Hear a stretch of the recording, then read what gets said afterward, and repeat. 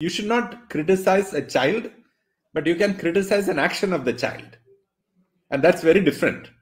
If you criticize a child saying that you're a duffer, or you are useless, or I don't think you have the intelligence to do this, or you're too weak to do this, and things like that, yes, then it is a huge negative impact on the child's ability, confidence, self-confidence, self-worth, and things like that. But if you are saying that I'm not happy with the way you have practiced for this particular thing, or I'm not happy with the way you prepared for this, what do you think you could have done better? How do you think you could have managed this better? What could you have got done to get better marks? And make them look at the lacunae in their preparation or their things which they could have controlled. I think it's perfectly okay. I think that's what parents should do. So that's my answer to this question, which I think was the question.